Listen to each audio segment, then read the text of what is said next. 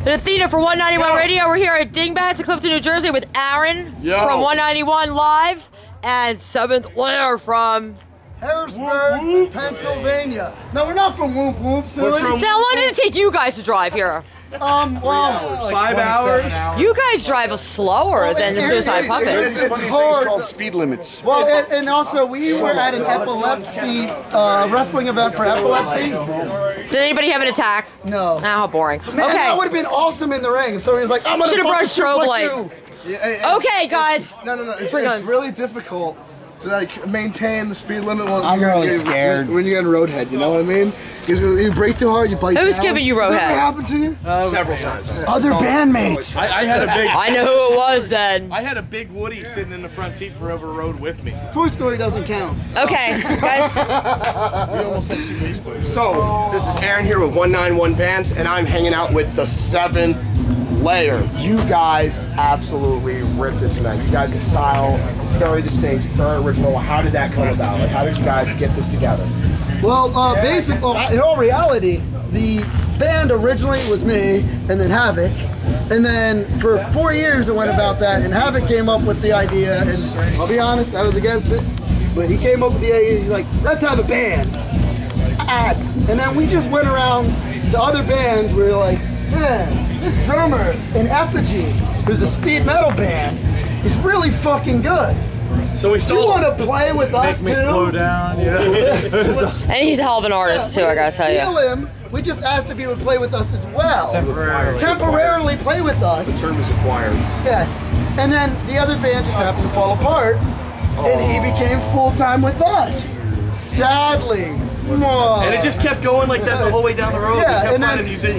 Okay, so how did you get this character right here? Goliath Online. Yes. Goliath Music Online. I like correct? music online. Goliath is my solo project. It's really weird. It's music. Very industrial. It's very good. I'm trying to fucking talk. I will fucking fist you. God damn it. In the ass. Oh, where else? I'm gonna fucking stalk him. I don't know. We'll work on that later. Anyway. I went to Canada, and I got to open for Apocalyptic and Rammstein. It was my second gig of all, any gig I've ever done with my solo projects. That's really fucking amazing. And then on Craigslist, of all his prostitution, you know how that works. He said that he's looking for. I prostitute myself on Craigslist is what he's trying to say.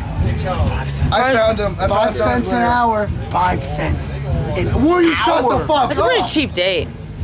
Yeah, she is. Too bad you're not coming back. And save your nickels, ladies. I love. Save your nickels. Save your nickels. Save them. Okay, so what do you call your genre? He just cut you off. And how did you find this character over here?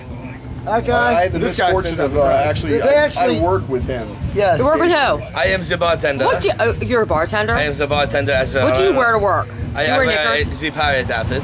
You know We're a what? pirate outfit? That's so freaking cool. I work at the Renaissance Fair. I work at the Renaissance Fair. Now this guy right here looks familiar. So I don't know where I've seen you before, but I definitely know your face. Gay sex videos. We're not gonna go in. That's Renaissance Fair. Gay sex Renaissance movies. Fair, of course. Yes. He trains hawks to attack and kill. He's gonna tell you, you know who's next right now. So what are the major influences, like other bands that you guys like really like that you think influence your music? That's the beauty of this entire band, is that everybody has different influences. From Devo to Insane Clown Posse to fucking Misfits, 9 Inch Nails, fucking Bloodhound Gang, Dr. Dre. fucking I wrestled a bear once. So did I. The Misfits. That was sad. Yeah, we get to say that twice though. Yes. They just jump over. Rammstein. Yes, Rammstein, like, it's just a huge plethora of fucking music. Everything. Like, that we're all basically influenced in separate ways. Now, how does that affect you guys' writing? Because I'm sure with all those different influences, it's got to be hard to get everything together. Well, you'd to come up with this awesome sound. You'd actually be surprised in the limited amount of time that this lineup has been playing together. We start doing stuff in practice because what will happen is somebody will go outside to smoke a cigarette, or Havoc will have to make a phone call, or Phil will have to make a phone call, and me and Detail and by the time somebody comes back in, there's already something we're going. noodling around, and then every once in a while, this happened a couple weeks ago, we're inside noodling around doing something, and I hear Havoc from outside, whoa, whoa, whoa, hold on a second. Hey, what's that? And then I replied, your mom. And then he came back inside, and we were pretty much working on a new song. Yeah, we're in the midst of working on a new album right now. Does it have the same kind of sound to it, or is it more metal? I'm sure it's going to have a little different influence. The last album, we kind of 9-inch nailed it, and we went in and we did it ourselves. Maybe you just use that as a verb. Yeah. Just please stay, keep your attitudes good. Don't get a Reznor attitude. Oh, yeah. I love Reznor. I think that's pretty Don't get a core. You know, attitude. nowadays with music, we got a lot of people talking about their genre and like their scene. Like, do you guys think that genres even matter? Let me say this one thing about genre. I've been in the music business 20 years. Genre will fuck you every single time. As soon as you pigeonhole yourself into a cookie cutter, you're dead. That's why you make up your own. Yep. So what do you call it? So that's what's so fun. fun about it, though, is you can make up your own genre, and it can actually be descriptive, and it can be yeah, like pulled under. We're supposed to give them one. Amish steampunk one, by the way. So I like to call us industrial horror hop. Industrial horror hop. Yes, that's what I like. Horror hop. Yes. Yeah, horror hop. I think basically we're trying to transcend the underground with the sound, really. Yeah. It's taking what we do and just transcend everything that's underground up to the mainstream level of success without changing it to anything mainstream and kind of killing that shit, making the mainstream come underground. So, what's you guys' next step? Because it sounds like you guys are tight, you guys are together, you guys have a lot of focus and a lot of vision. There's a couple schools of thought on that. I'm probably gonna use my right foot. One school of thought would be what I personally would like to do is, now that we've been playing together for a while with the new lineup and playing a lot of live shows, we've been playing a lot lately. What I'd like to do is take some of the stuff from Bring Out Your Dead disc that these guys released before I was in the band and actually cut a 6-song live EP, a little mini version of what you get when we play a 30-minute set. However, at the same time, we're also working on brand new material. So hopefully by fall, maybe early winter, we should be releasing a brand new 12-song. At least like back in the area. 12 songs on top of releases next week. Next week, the 10th, Bring Out Your Dead is released worldwide via Def Jam. The previous album will be re-released. You use TuneCore? What's that? TuneCore. What's that? $36 does everything for you. Oh yeah, whatever we're on, it does all of it for us. What's it called? It's Def Jam. Def Jam Digital Distribution. Okay. Basically, you're on all major retailers. It's funny, a while ago, Def Jam signed a band called Unresolved Conflict out of Montclair, and that was my buddy Matt Brewster, who's now in Kincaid, and this guy Jeff, who was in Cause Without Reason, and saw a bunch of other kids, and I was their manager for a while, and it kind of fell apart. Do you guys have any concerns about stuff like that happening, being the kind of band you are, even though you have that rap element? Are you worried about the rock element getting in the way of Def Jam's persona as like a rap label? Yeah, we started with Island Palm initially, and Island Palm wanted us to take off our face paint, which we're not wearing tonight because of time restraints and getting it ready and everything else. And wanted us to write songs. Who wanted you to take off your face paint? That's Island Palm. They did it very smoothly. Idiots. It was like, all right, well, you know, you guys don't have to take off the face paint except for shows that we booked for you. And then it was, well, just get rid of the face paint. And then it was, well, you don't need the band. Can we just have just the band on a couple tracks? Hey, can you do songs like Take This Dick and Shake Your Ass? Can you just do club songs? And can you be like Linkin Park? Can you sound just like, no, it wasn't. No. Can you sound like Lil Wayne? For us, and wanted us to sound like a Beastie Boy version of Lil Wayne. Snowballed into more. Shout out to Flavor Unit. We just stopped. Like we were just like no, and then it just they were like, you know what? And then we had one loophole in that contract because it was a terrifically written contract, and the one loophole was stated entering the contract. They know the product that we are giving them. It's meant to cover their ass, meaning we know what they can do for us. But we use it to our own advantage. Good for you. They need to know what we are about as well. And fans, please make sure you've got a good lawyer. That's the first thing you need before you do anything. That's really important. So you guys have any really cool upcoming shows that are going on? Where can we find you guys playing out live? York.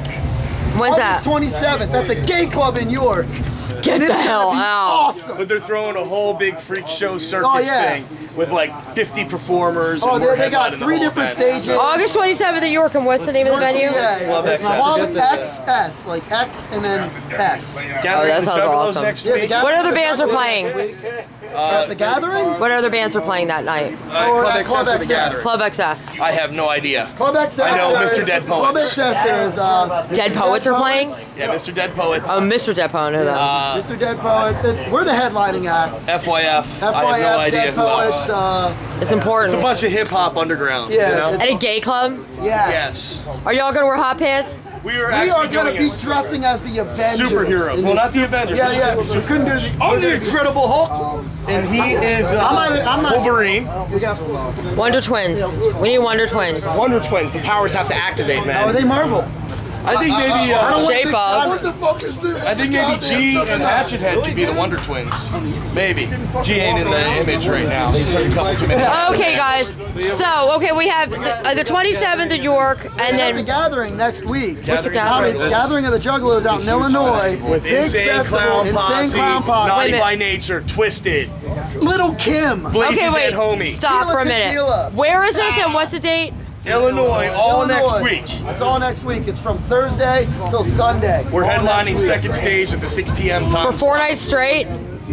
Huh? Yeah, 4 days 4 days straight. straight. And And the party don't stop until Sunday. Yeah. Literally, there's Music no stop to goes. the party. Music goes. Sounds like our Anarchy barbecue. Okay, so you guys are playing 4 nights in a row starting. We headline Thursday. We on headline the second second stage. stage. And then we're playing two of the Friday side we do stages. 2 side stages. And Saturday- Friday you're playing? Yes, Friday twice. and Saturday. Okay. 2 days on Friday and 1 day we're headlining main second. You have a show on Friday. You have a show on Friday. Next week? This week or next week? Next week. Oh, okay. Next that's week. all next So week. what are the dates from what to what? It's the 11th through the 11th through the 16th. That's this Friday. Yeah, this next upcoming week. Oh, okay. 11th through the 14th. All right, so, Aaron, if you were to give them a suggestion as to where venues they should play in this area, what could you tell them? I would say QXT. They're in there. They are crazy. They love people who really go over the fucking top and you guys take. And LJ is too much. LJ. Because I missed stage diving tonight. Last time I was there, love they had leaping. chicks being painted Pyramid black Club. paint and pushing themselves up against sheets. Trash Bar. I'm all about Bar A.